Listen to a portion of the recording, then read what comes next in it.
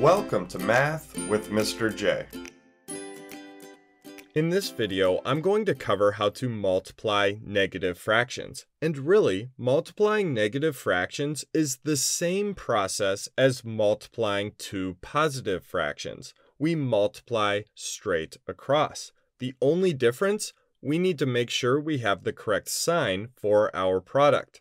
The rules for multiplying positive and negative integers apply to fractions as well. So multiplying different signs will equal a negative result, meaning positive times a negative or a negative times a positive will give us a negative result. Now, on the other hand, multiplying the same signs will give us a positive result, meaning positive times positive or negative times negative will give us a positive result. Let's jump into our examples, starting with number 1, where we have 1/4 times negative 3/5. Again, multiply straight across. So let's multiply our numerators, the top numbers first. So 1 times negative 3 gives us negative 3. And then for our denominators, 4 times 5 equals 20. The only common factor between our numerator and denominator is 1, so we are in simplest form.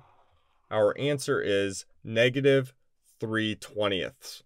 Now, before moving to number 2, I do want to mention there are different ways to write out negative fractions. So, for example, let me rewrite this problem as 1/4 times negative 3/5. So the negative sign may be out in front. And we get the same thing here because 1 times 3 is 3, and 4 times 5 is 20. Now we have a positive times a negative fraction. So different signs, that gives us a negative result, negative 3/20.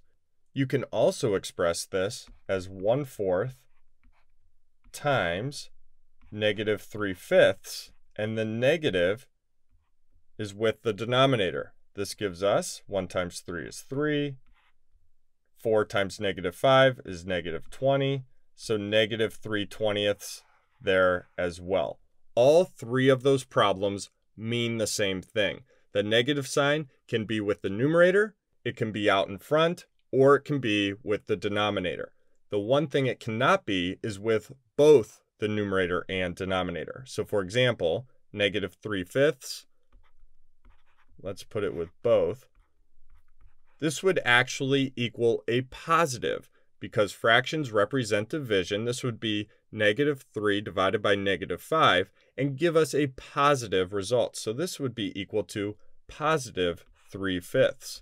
So we don't want to put the negative sign with both the numerator and denominator. So something to keep in mind there as far as how we write out negative fractions.